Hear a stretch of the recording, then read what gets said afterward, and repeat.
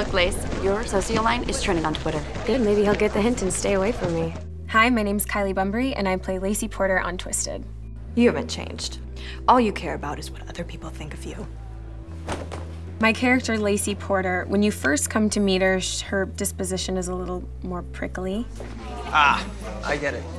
So it's okay to talk to me in private, but not in the hallowed halls of Green Grove High? Glad you're catching on. She's cold and reserved.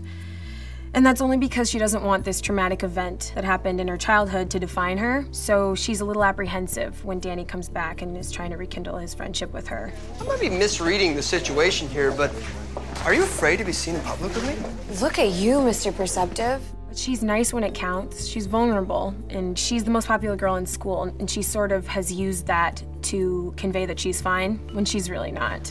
Have you started having those dreams again? No, not really. I have.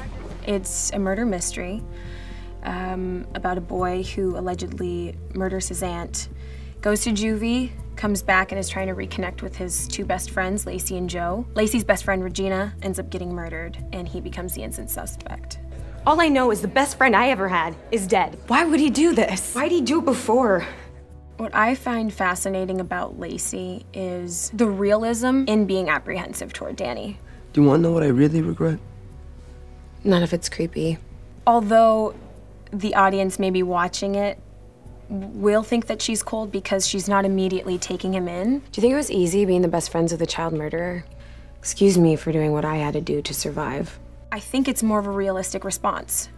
And it also gives me a lot more to play with as the character develops throughout the season. I see you're winning over the student body one charming remark at a time. Great strategy. That's harsh. Didn't you hear? I'm a bitch now. As the season progresses, she becomes warmer and you'll take a much better liking to her.